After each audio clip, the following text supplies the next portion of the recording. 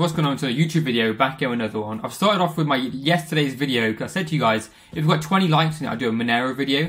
And trust me, you don't want to miss the Monero video. So if this video right now gets 20 likes, tomorrow I'll do a Monero video and our usual Bitcoin and Litecoin video. Simply because Monero, a lot of hackers back in the day which used Bitcoin in 2013 to transact and whatnot, are using Monero because of its privacy features and how Bitcoin you can trace literally. Because of all the KYC exchanges, you can, like, if I saw someone illegally interact in Bitcoin, you can trace them back to the exchange and the exchange know which person sent that address simply because of KYC. So Bitcoin isn't as transparent as everybody thinks it is. So yeah, it's just one thing to think about. They are trying to work on price features for it, but you know, that's why I do like Monero, and it's only $100 right now, so it can do a lot, and it's only got 18 million supply. But if hackers are using it, maybe we're seeing something similar to Bitcoin start up again. So, you know, just one thing to start thinking about. But before we get into the video, I want to show you guys how perfect our trend analysis is, posted all the time for our members in the Patreon down below, which you guys should join to join an awesome community, growing, helping each other. That's what it is. Everyone who watches, so you guys who watch this channel, some of you are in the Discord. You talk to each other, help each other trade, learn about other cryptos. It's actually really good. So you can see here, head and shoulders potentially, and obviously as you can see here, we actually did it perfect. So yeah, and obviously everybody is here, chilling, trading, earning profits. So the 206 profits this morning. Played with Platoon, and other members always making profit, making bank 180. So you know, just join, see if you like it. If you don't like it, you get a refund. But yeah, let's get straight into it now. So Bitcoin currently. This is obviously what I posted for the trend analysis. Everyone I told that if we hit 1.5 again, 1.5, then we'll come down again. As you can see, we're coming down again. This is also formed like a potential. What is this? Cup and handle. Yeah. So the actual target breakout of this level is actually at the top to the bottom, about here. That will take us where? Any guesses? Yep, around to 17.9. So 18k. Will be a strong support. As you can see here, we've obviously got support over here, temporary bottom at 17.7. So, you know, we could actually see an alignment there. As you're aware, we have broken out, if I get rid of all this, we have broken out of this rising wedge, bear flag, whatever you want to call it. And typically the target of this will actually start to become the bottom over here. But I always say to the patrons, never put your take profit at the bottom because it most likely won't get hit. We most likely start getting a bounce towards the bottom around here, around the middle, because that's where people least put their take profit. So that's why we always hit our take profits mostly. So yeah, but the measured move from this break that I've showed you guys, I think in yesterday's video, it obviously takes us down to 9k, 9.4, which is literally perfect to a T. Now if you take this measured move from here, I think it was like from here to here. I think it was a bit lower actually, but take from here to here. Yeah, it's a bit too low there. I didn't do it from the top there. But from right here, take it from the top at the break. Oops, what's happened here? Take it from the top at the break, all the way to the bottom. Then you drag this down. Takes you, okay, at the moment just below. But if we put it a bit higher, there we go. So just around our 9k level. That is where there's a lot of confidence. A lot of people talk about that 9k level. Personally, I believe 12k will be mainly the bottom, 12 to 13k. And obviously 16.5 is what I've been saying since last year. That I know bankers who are obviously putting their buy limits at this level, 16.5. A lot of bankers I know are literally buying it at 16.5 and things like this. So there's a large institutional buy limit set at 16.5, and I do believe we could see a big rally off this 16.5k mark. It is key support. If I show you guys in the past, okay, I have to move this to the daily. Let's go. If we go back in time, you can see here, not the strongest, of course, not the strongest, but you can see here we had. Let's go back a bit more. If I try and drag this out a bit. Stay at 16.2, there we go. You can see here we have had multiple touches on this level and obviously a little bit of support there. Minor support, very, very small support right here before we had that big blast off. So 16.2 is a level to look at because we did pump through and find support on this level. So it does have some significant gain because as you can see we found support on there and started the next rally upwards. So we know that if we do come to this level, we will find a potential temporary support there. So it's just one thing, a good thing to know, right?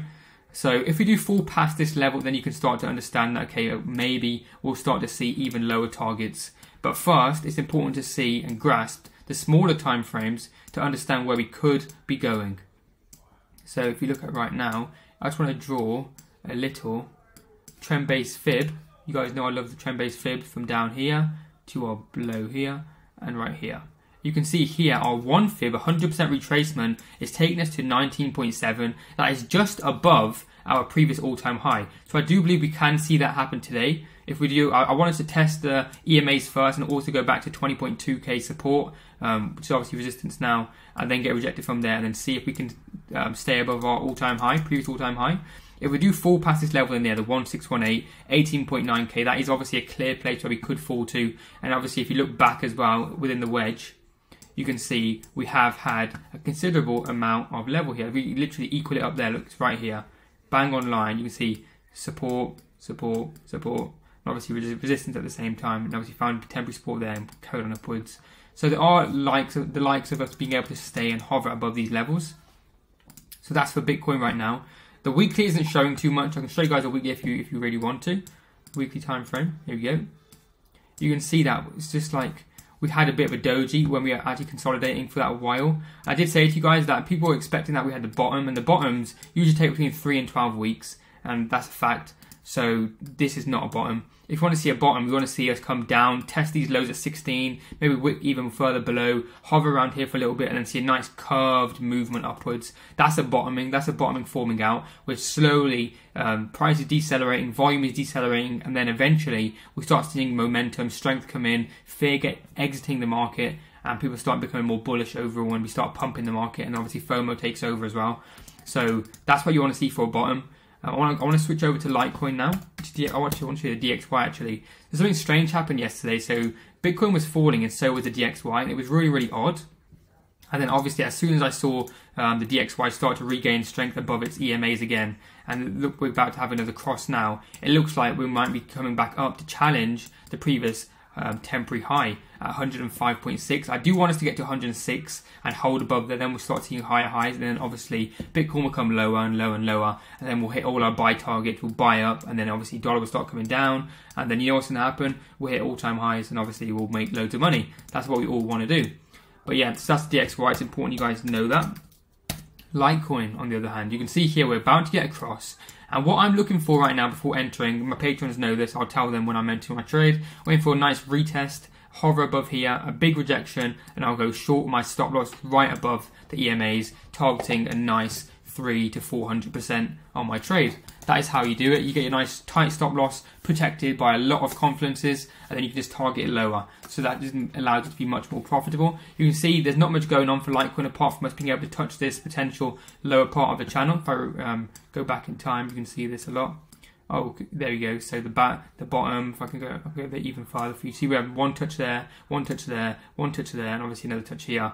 And I'm waiting for one last touch. And if we break past this one last touch, and obviously the next place we're going is 41.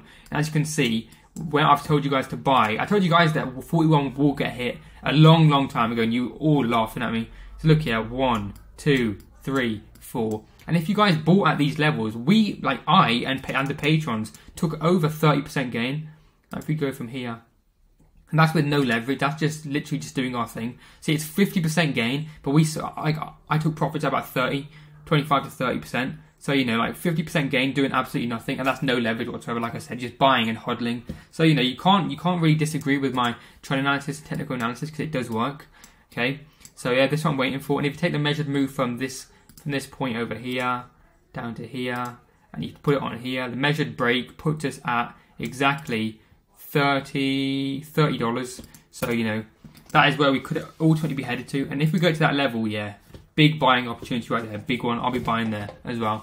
But yeah, thank you guys for watching. Smash that like button for me if you guys do appreciate these videos. And I put the face cam on there as well to make it feel more, I don't know, like better for you guys to actually see the face behind the videos. So yeah, smash that like button. 20 likes, Monero tomorrow as well. Double video tomorrow. And I'll see you guys next one. Actually, I'll see you guys in the Patreon. Join down below. Peace.